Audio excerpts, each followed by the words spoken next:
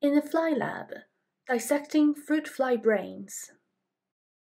Oh, hello, I'm Deepanshu, a PhD student, and I'm studying how pathogens interact with our brains.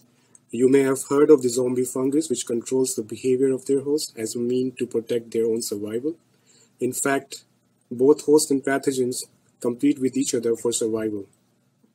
Pathogens have evolved different strategies to infect and manipulate their host, and I want to understand how the fungi affect the brain. Do they affect the brain structure or not? Or do they affect how the fly behave?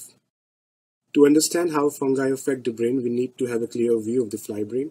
But how do we do that? Because they are so tiny. The average size of the fly is 3 millimeters. So to dissect the fly brain, I use a stereo microscope and a razor sharp forceps.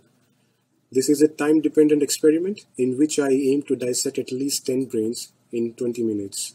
As soon as I dissect the brain, I have to transfer the brain into the fixative to stop all the reactions in the brain and to make the brain ready for the next step, that is the immunostaining.